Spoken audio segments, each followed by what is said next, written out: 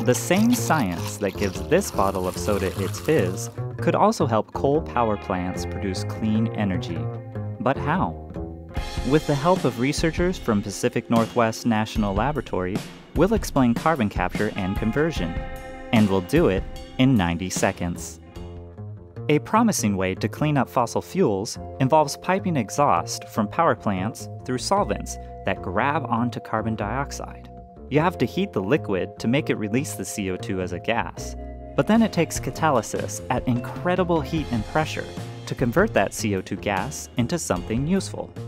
Traditionally, catalysis researchers have really only looked at CO2 conversion in the gas phase at high temperature. This is really a non-starter for industry because it's both inefficient and expensive to implement. Researchers at PNNL wondered if CO2 could instead be converted in the same solvent it was captured in.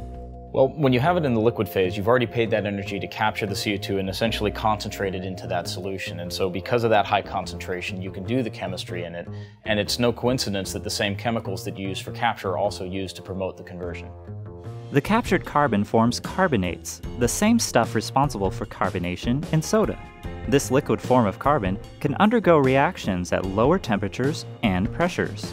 In other words, it's more efficient. Our research uses both theory and experiment to help us understand how this conversion can occur efficiently at the power plant.